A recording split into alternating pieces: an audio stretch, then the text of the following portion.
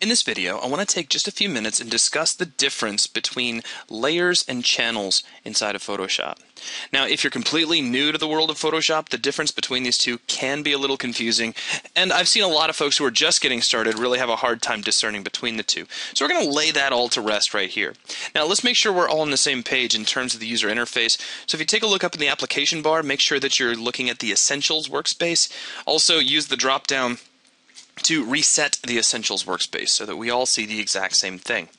Now, I'm going to open up an image, and it really doesn't matter which image you open. If you have one of your own, you can open that.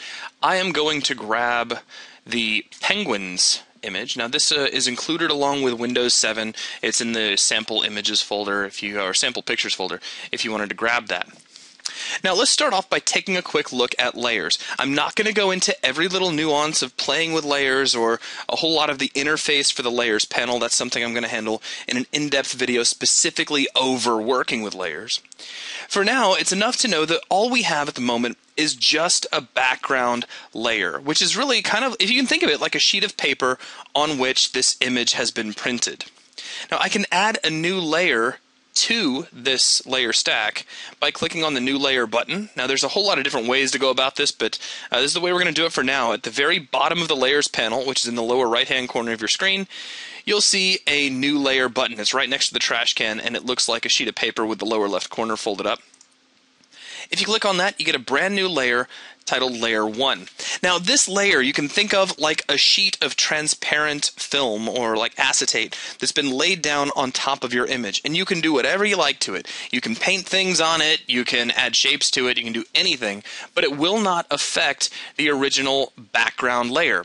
So if I grab my paintbrush and let's get something that's really going to stand out against this background, maybe something like red, I can start painting all sorts of things. We can make our penguins really scary and give them red eyes, because that's just kind of freaky. And then we could maybe switch over to orange, and this guy is breathing fire. Now I know this looks really cheesy, but understand it's just a fast example. Now this layer can be switched on and off. You'll see it has no effect whatsoever over the background. I can even move the layer around. Again, it's just like an infinitely large sheet of transparency that I can move wherever I need it to go. I can also just remove it entirely. I can completely get rid of it if I want to. Now, another way to think about these, if I was to just take my background, let's just do it this way. Let me go to File, New, and I'll do like a really quick diagram just to kind of explain this. You can think of layers like so. I'm going to hit the D key to go to black, hit the B key to grab my paintbrush, and then I'm going to shrink my brush down to about 5 pixels or so. So let's say that this is our document. And it could be, it could have anything on it. It doesn't really matter what it has on it. Now I'm going to create a brand new layer. So I'm going to click the new layer button just like I did before, and I'll grab some other color.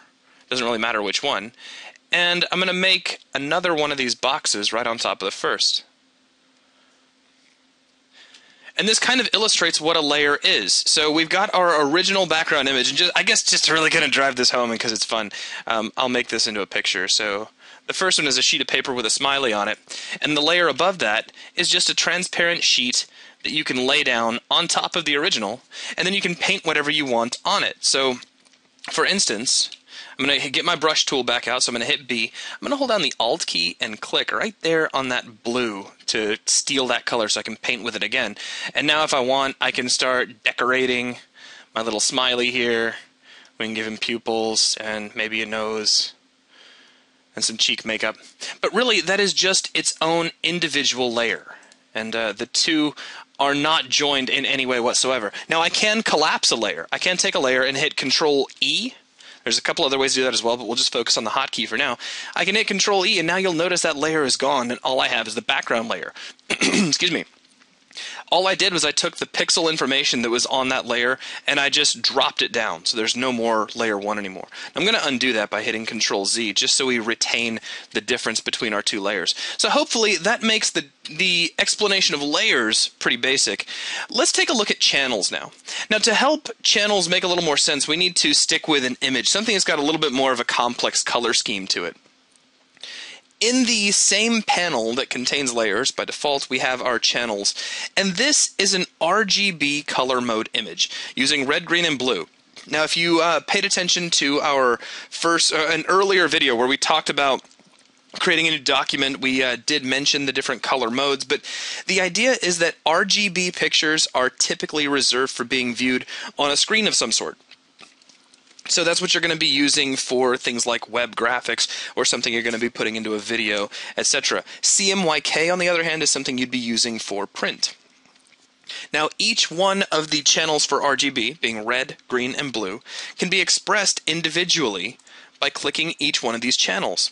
Now, it can be a little bit confusing the first time you see this, but what you're looking at is literally a map to how much red data is being used in this image. Currently, I have the red channel selected. All I did was just left click on that. And what we see is how much red exists in the image on a pixel by pixel basis. White pixels have full red value, black pixels have no red whatsoever. Same with green. We have the amount of green information and the amount of blue. Now that can be a little bit hard to kind of wrap your head around if you're completely new to the idea. So what I like to do when I'm explaining this to people who are kind of seeing this for the first time is go up into the preferences in Photoshop. So we go under Edit, run down to Preferences, we go to the interface, and switch on Show Channels in Color, and click OK. Now it becomes a little easier to see what each one of these channels is doing. So there's all of our red pixels, and our green pixels, and our blue pixels.